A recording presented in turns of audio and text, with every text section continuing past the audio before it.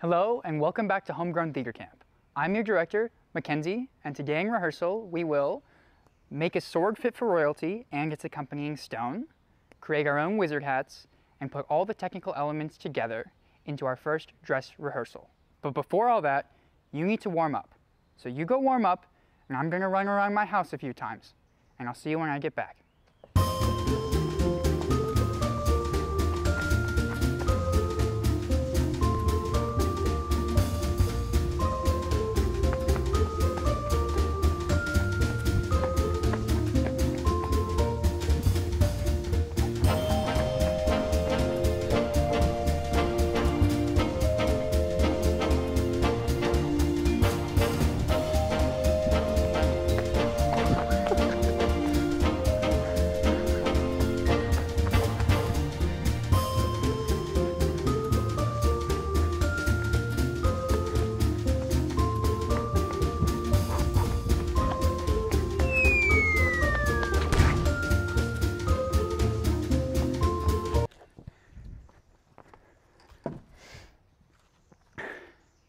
So now that we're back, let's talk technical elements. So the first technical element that we're going to talk about is props. We've included a list of props in the script. Most of these are things that you can find around your home, but if you can't, you have a couple options.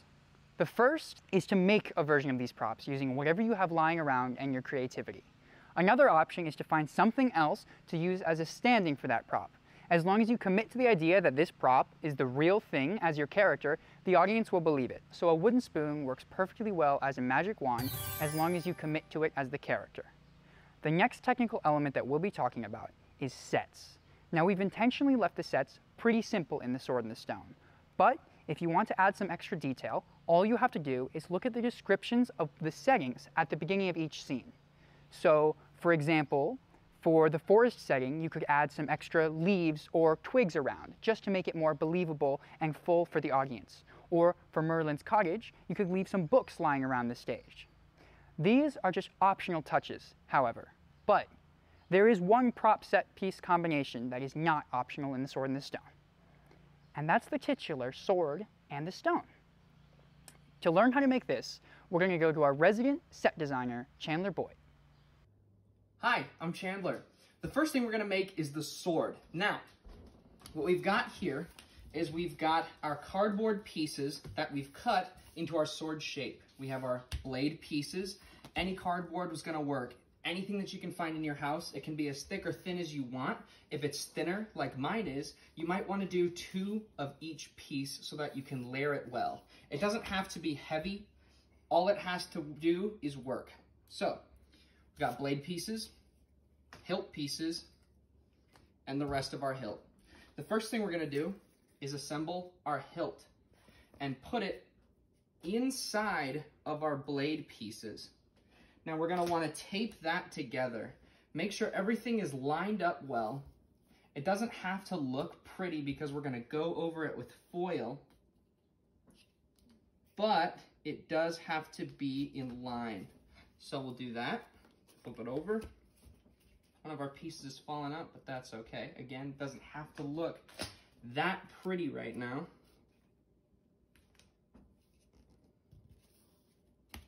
There we are.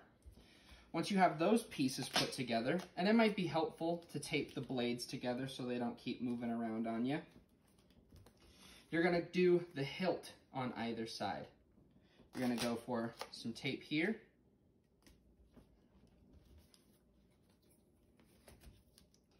The other side of the hilt, again, make sure it's all lined up. And once it is all together, you have the beginnings of your sword. So we've reinforced our sword a little bit more with duct tape.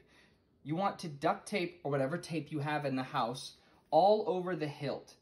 The reason why we do this is because we can color it in later if you want to embellish or design it. Now, for the aluminum foil, you want to cut off quite a big amount of foil. Measure first, always.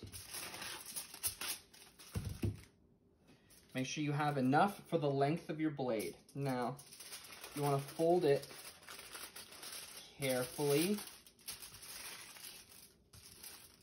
Make sure it's pressed down all nice and neat. Fold it again.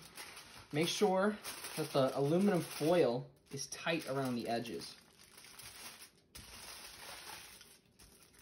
You can start to see the outline of the sword in the aluminum foil. You can cut the tip out.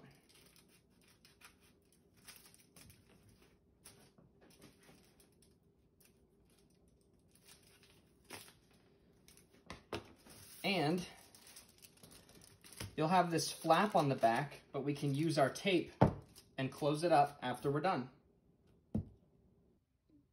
Now that we have the sword, we need the stone.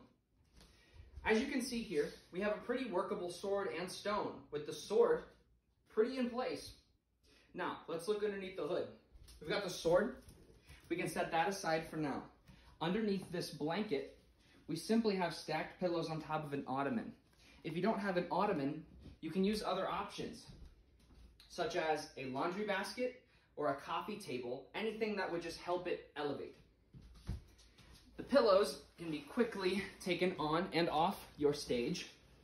And behind the pillows, I've been using weights. What the weights do is they hold up and support the sword with the assistance of the pillows in front of it. The weights can be easily replaced with stacks of books, and you can even better suit it for the width of your sword so that it holds upright. It can be quickly taken on and off stage, and I will display that. All you need to do is place your pillows. I layer them a little bit, each one a little farther back than the last. Quickly cast your blanket. Don't show any tags, or your audience might know that you're using a blanket. Set up your weights or your books behind, and place your sword. And there you have the sword and the stone. The next technical elements that we'll be talking about are sound and lights. We've left these wide open and very flexible, and extensive sound and lights are not necessary for your performance. But in case you'd like to add a few details, here's some options. For sound, if you sing, play an instrument, or have a speaker, you can include music before the performance or between the scenes. But if you include music between the scenes, try to keep it short so that we can keep the scene transitions moving along quickly. Also, try to find classical music or adventure-y music that makes you think of the play and fits the tone. For lights, make sure you're performing in a well-lit location, either inside or outside when it's bright out. You want to do this so that people can see your faces and see what's happening on stage. If you want to add a detail and you're performing inside, you can start the play in Merlin's monologue and have him begin with just a flashlight on his face, and then later in the monologue, turn all the lights on so we can see the entire stage. Now onto costumes. You can either make these as detailed or as simple as you would like, depending on what's in your home and how much time you'd like to spend on them. You should start all your costumes with the base of all black or plain clothing, and then add a few accent pieces on top of this, like hats or robes, to differentiate between a few characters. Using a few bold accent pieces to show who is playing which character is especially helpful when you have to play multiple characters in the same play. So this is very important for the one and the two-person versions of the sword and the stone. For an example of an accent piece, Merlin could have a wizard's hat. To learn how to make a wizard's hat, let's talk to an actual wizard. Every wizard needs a wizard hat. Today, we're going to be showing you how to make your own wizard hat. What you're going to need for this is construction paper. You're going to need probably more than one sheet, a ruler, scissors, a glue stick, tape and or a stapler, a compass. It's okay if you had to improvise a little bit, and materials for decoration. You're going to want to grab your construction paper. The bigger the construction paper, the better, because the bigger the construction paper, the bigger your hat's going to be. I don't have that big of construction paper. Mine is 12 by 18, so it's going to be about a medium-sized hat. All right, so you're going to, because this is 18, my half circle for the cone is going to be 9.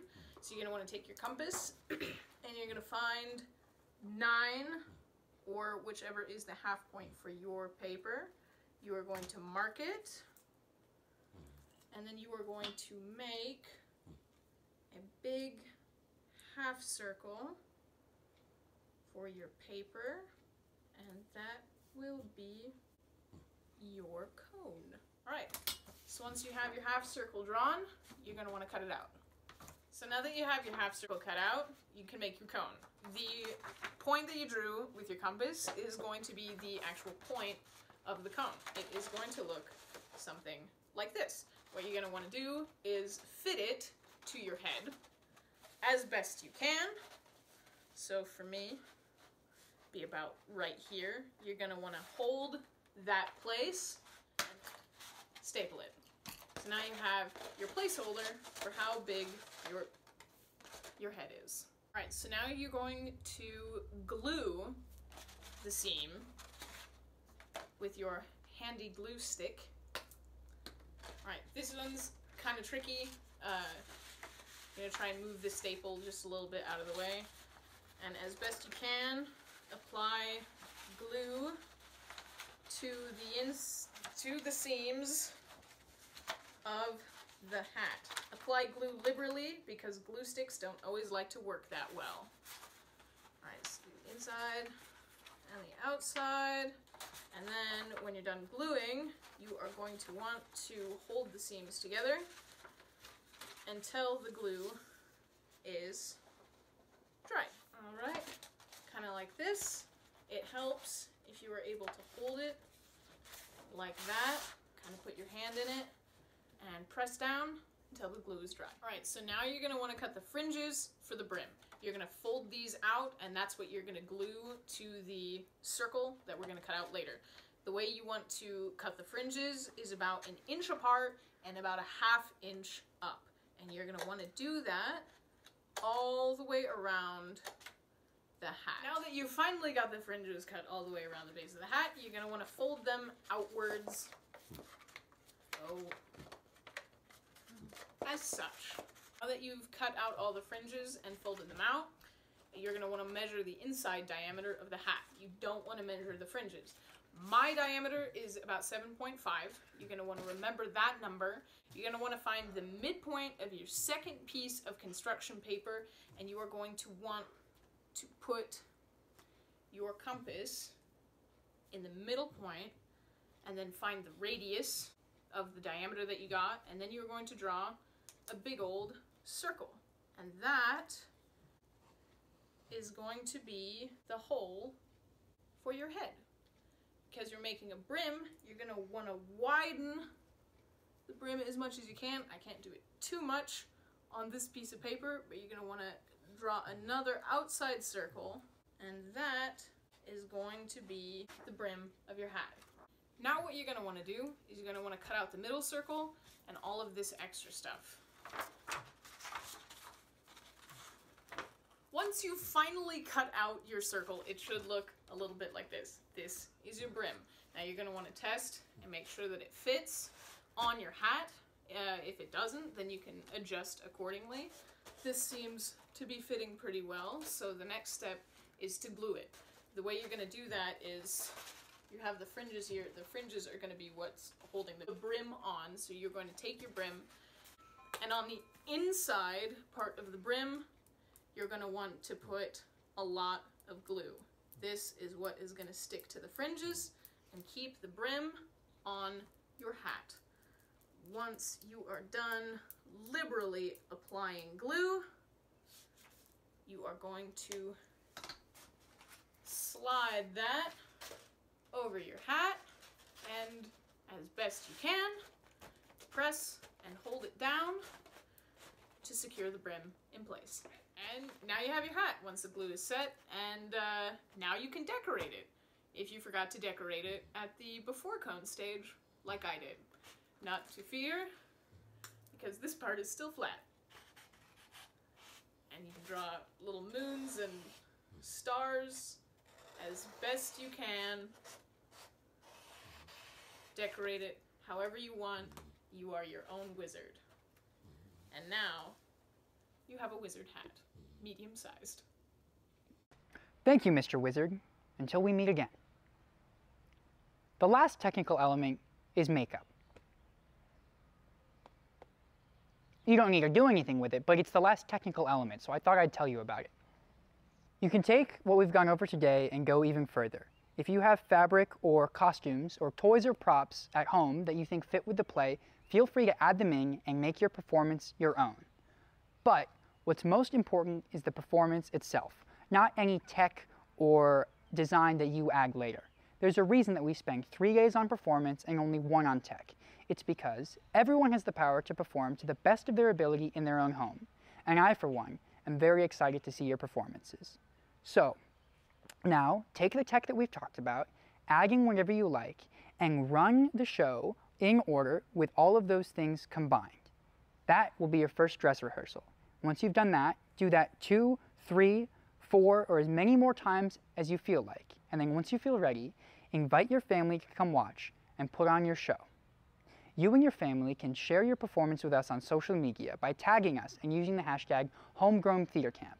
And then at the end of the weekend, we'll watch all your performances and give feedback and encouragement, as well as feature a few of them in our curtain call video next week. We spent this week analyzing the script, finding the voice and physicality of our characters, and adding tech into our very own performances. Now you have all the tools that you need to put on a great performance this weekend. Good work this week. You've got this, and break a leg. Thank you for watching Homegrown Theater Camp. You can subscribe to join the cast and download the script from our website. Follow us on Instagram and let us know if you have any questions during your rehearsal. Homegrown Theater Camp is produced by Blixt Locally Grown, with support of the Nebraska Arts Council, the Nebraska Cultural Endowment, the Pearle Francis Finigan Foundation, Union Bank and Trust, and generous individual donors.